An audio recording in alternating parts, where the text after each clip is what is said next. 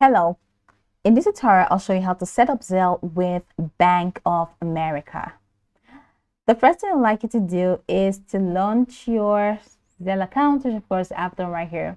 Now let's quickly run through what Zelle is about. Now, Zelle is a great way to send money to friends and families, even if they bank somewhere different than you do. That means it's super easy to get paid back or split the cost of things like dinner. With Zelle, the money goes directly into your bank account. And when money goes into your bank account directly, you can live delightfully. Zelle is already in lots of banking apps, so look for it in yours today. So now that we know a bit of what Zelle is about, let's quickly hop into the instructions how to set up Zelle with Bank of America. So now the first thing that you need to do is to set up a Bank of America account. Okay, so this is how you can get started.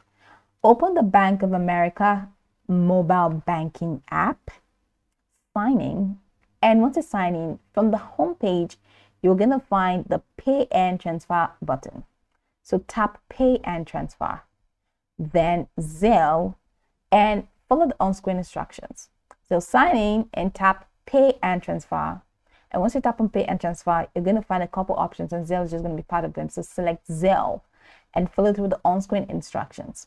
Now, you can also add the Bank of America widget to your home screen to link straight to your contacts, giving you fast, direct access to send and request money. No matter where they bank in the US, you will know if your friends and family are already using Zelle. Just look for the purple Z next to their contact.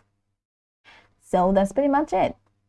Open the Bank of America mobile banking app, sign in, tap pay and transfer, tap Zelle, and follow through the on-screen instructions for you to integrate Zelle into Bank of America, or integrate Bank of America into Zelle.